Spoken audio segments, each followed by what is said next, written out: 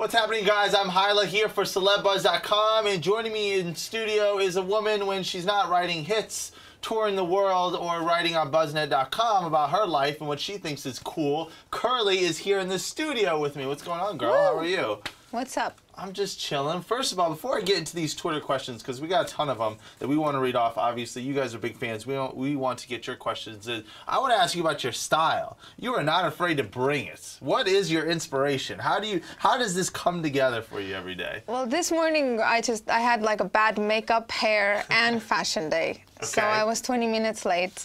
And this is just thrown together. Gotcha. But I usually like to bring in some, gothic elements and some little creepy elements with cute. I call it bubble goth. There's nothing creepy about eyeballs in your hair. A little creepy. That's totally normal. But it's the good. It's yes, the good it's creepy. a good creepy. Yeah. No. All right, let's jump into some of these tweets already. Last Breath, she wants to know, why only 6 songs on the EP and why those 6? Well, Utopia as an album, and I guess we can talk about it now since all of them are saying, is it going to be different than the leaked version, which you're not even supposed to have ever heard? So it's so funny because the Moon Children are writing about, asking about these songs. Last Breath, you're not even supposed to hear that song. I don't know how you even heard that song. But yeah, basically everything that has leaked, it was a full album. The label just decided to release it as an EP first. There might be some additions to music because, I'm always writing, so there are some other things that I might want to put on it, so it might change. But Last Breath probably is going to be yes on the album. It's a good problem to have, though, when your songs get leaked and your fans hear it. I know it's frustrating for the artist, because it may be something that wasn't complete or something that you don't necessarily wanted to release at this time, but people want it, so that's a good problem to have. So I mean, it is great that people want it, and I'd much rather have it. I'd much rather have kids have it than not have it. Right. But when things leak like prematurely, it's hard for an artist because it's things that you've been working. Especially when you make an album, it's like you've been working on it a year minimum, you've been working on it a couple years, you have all these visuals in your head. You want to kind of just release it the way that it's supposed to be released. Like what it feels like for me when stuff leaks is like I'm, 6 months pregnant and I'm going into labor, I'm not ready. I'm not ready. It's supposed to come with the visuals. It's supposed to come with the world. So it really, really hurts me, when you guys leak stuff. But obviously, I'd much rather you hear it than not hear it. So. Okay, let's move on to Addie. They tweet, would you ever do any more collaborations with Tokyo Hotel? Bet you can make more beautiful songs like Strange. Who knows? We'll see how things go. I have a couple of really exciting collaborations that I'm working on right now, so we'll see how everything comes together. Okay, and then Deegan, I think we kind of touched on this a little bit. Are the songs Kaleidoscope, Speed Limit, Last Breath, Supergirl, are they all going to have a proper release at some point? Yes, so the EP, I mean, a lot of people have already, I'm not even supposed to, I can't believe I'm talking about these songs. You're not even supposed to have heard these songs. They probably are going to have a proper release, yes. They're all part of the Utopia family. I might switch some of them out.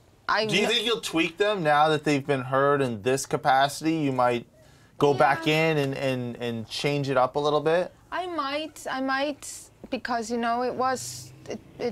material was mastered a year ago, so obviously I already see fault, and I already want to make it because, sound is just a frequency, and I think frequency is very current, So I don't like when, I've finished something a year ago and then it has to wait for its time because I wrote it when it felt fresh, so I don't like when things don't feel fresh. What's interesting, though, I remember listening to an interview with Michael Jackson. He felt that a good song is timeless.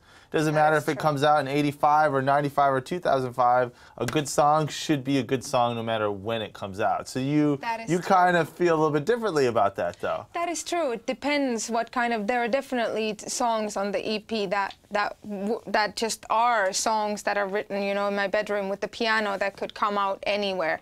But I love pop culture, so I like the freshest, newest The current, yeah. stuff, you know. So I want to make it exciting and fresh. So it's like, you know, I really try to make things in the studio that I haven't heard yet. So sometimes the wave catches up, and then when you release something, it sounds like you're following, when in fact a year ago nobody was doing stuff like that, you know? Right.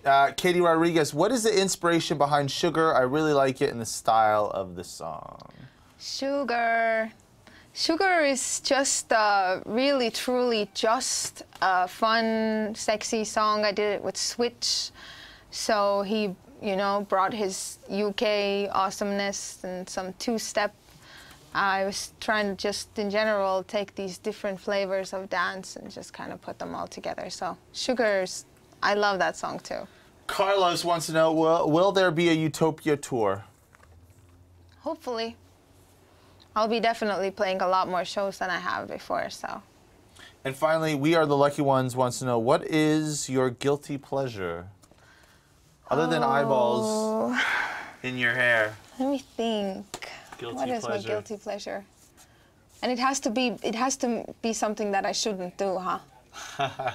Well, yeah, one that you would feel guilty doing. Oh God.